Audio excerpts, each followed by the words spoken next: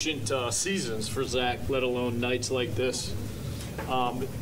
Just seemed like he was on it tonight. Ball was moving, ball was finding him. I mean, did you get that sense that they understood hot hand, let's keep feeding that hot hand? Yeah, I think so.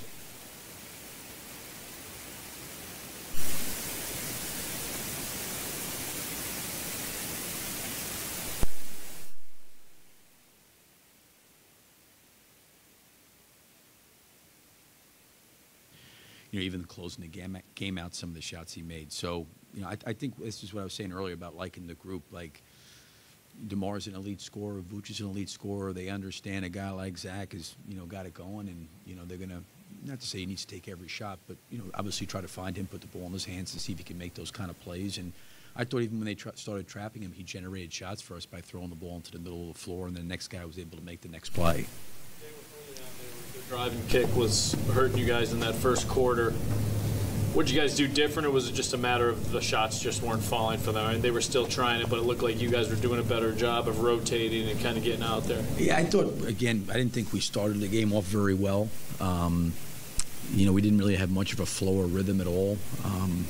We weren't playing with a lot of force, you know, on offense. I think, to your point, they drove us and kicked, and they got a lot of threes up.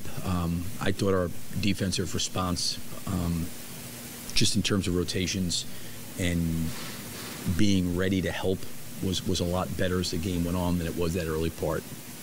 Last thing for me, Alex tried to go pregame, obviously, and what transpired exactly? Just biggest issue with him is the lateral movement. He feels pretty good straight ahead. I'm not saying he's 100% straight ahead, but I think he feels really, from where he was, a lot better.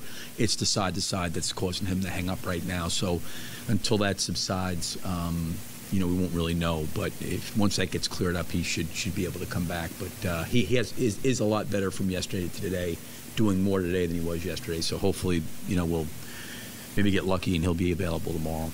Really, it seems like every other night somebody's having a night like Zach had tonight, somewhere in the league.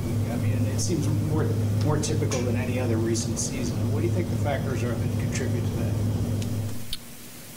Well, I think across the league, you know, scoring is up.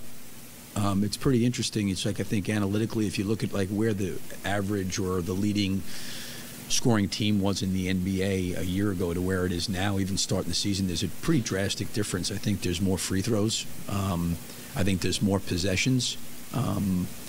And then I also feel like with the level of some of these guys in the league offensively, when you start adding more free throws, more possessions, those numbers are going to, you know, inevitably go up.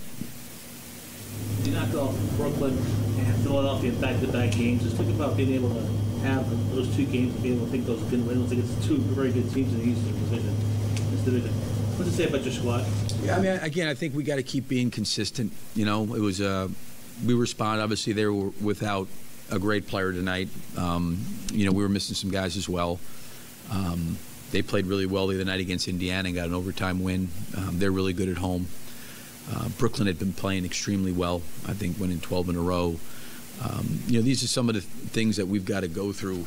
There was some difficulties, I think, early in the year with, you know, just not playing at a level or a standard, you know, that is going to be sustainable against good teams. And hopefully, you know, we can, you know, build off of this. And can we come back tomorrow and be consistent? That's the biggest thing for our team. Can we go back tomorrow and do it again tomorrow night? Obviously, it's a different opponent. There'll be different schemes. But just the way we played, can we come back and play with that kind of, you know, intensity?